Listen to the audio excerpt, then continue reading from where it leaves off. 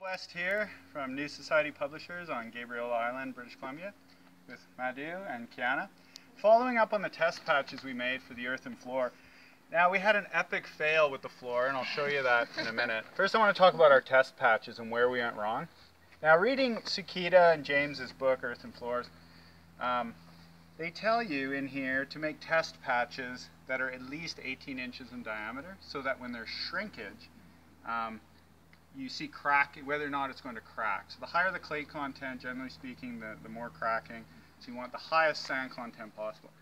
We failed to do that. We made these tiny little test patches, and no cracking was shown.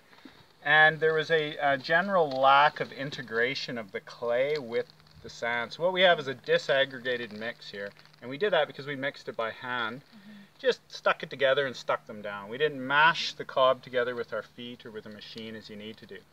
The result is I took this information and determined we should use a 1-to-1 native soil to sand mix and build part of our subfloor with it. So we did that, and we put down over a cubic meter of material, and I'm going to go inside and we'll show you exactly what happened because we didn't do proper testing. Okay, so here we are in the bedroom on the main floor of the house, where we put down the 1-to-1 mix of native clay soil, which I don't actually know the clay content, except I think it's more than 25%, having done a ribbon test. So based on our erroneous samples, we put down this huge amount of flooring, and you can see what happened. We have cracking throughout the floor, and it's quite a thick floor. It's around 3 inches, which is probably suboptimal. There's a lot of moisture that went into this floor, and in the end it appears to me that we have too much clay or not enough sand and not enough fiber as well to hold it together.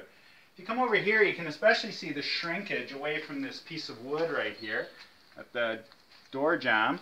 This shrinkage has happened only in the last 2 weeks, and the floor is nowhere near being dry, so we're going to see substantially more shrinkage. Had the sand content been substantially higher and more fiber, we'd have a lot less shrinkage. And we'll take you outside again and show you our new test patches and where we're going to go from here after having learned the hard way by putting down an enormous amount of material. Okay, so here we are outside again where we've now got some proper sized samples, 30 by 30 frames, 1.5 inches thick.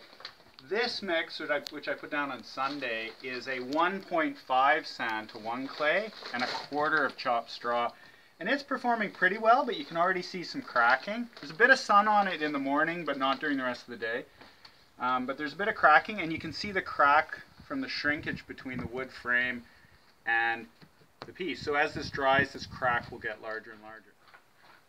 Okay, so to prevent the cracking or minimize it, in this mix we've gone 2 sand to 1 of the native clay soil material and 1/2 a bucket of straw. So I've increased the fiber and increased the sand. And you're seeing less, almost no cracking. And the crack along the side of the frame is tiny. It's probably less than half, maybe 1/4 of the 1.5 sand mix. So definitely the higher sand mix is going to reduce cracking. We're going to move on and look at one more sample now that we did yesterday. Okay, so this is the last test batch which we put down yesterday, and this is a 3 sand to 1 native clay with 1/2 a bucket of chopped straw, so proportionally 1/2 a straw. And it's still wet, so we don't know what's going to happen. But my suspicion is we're going to get the least cracking. The concern here now is whether or not the actual mix is starting to have too much grit in it. It's going to become crumbly when it dries. And it's at that point when it becomes dusty and crumbly you want to scale back the sand, and you've probably found the optimal mix.